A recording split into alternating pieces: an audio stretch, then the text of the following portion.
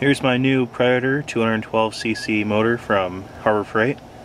6.5 horsepower at 3,800 RPMs. This is the California lean burn version, and this is going to be the first start break-in.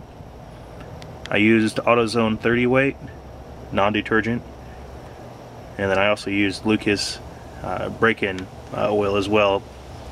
2 ounces per 1 quart, and the oil capacity on this is half a quart. So it's 1 ounce per half quart. So we're going to go with the starting procedure here. We have the choke set to start all the way on. Fuel is off, so we're going to turn the fuel on.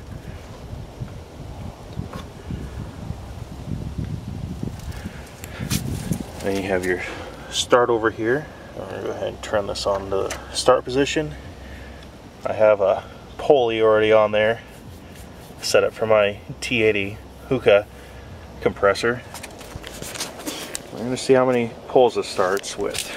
Usually people are showing 1 to 2 pulls. We have the throttle all the way down.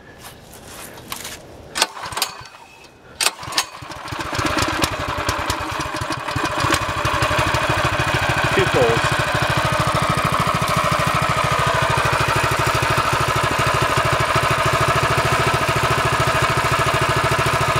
It's not very loud at all.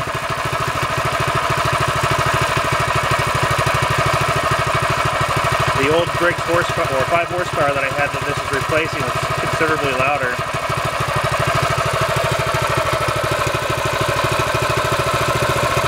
I'm going to break this in for 3 hours as per the break-in procedure. Change the oil. I'm going to go with another half quart of the mix that I made with the Harbor Freight, the Autozone oil.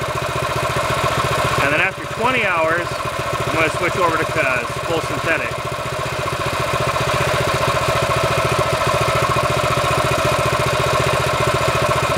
You're supposed to break these in about half throttle. This is at idle right now, so I'm going to rump it up to half throttle.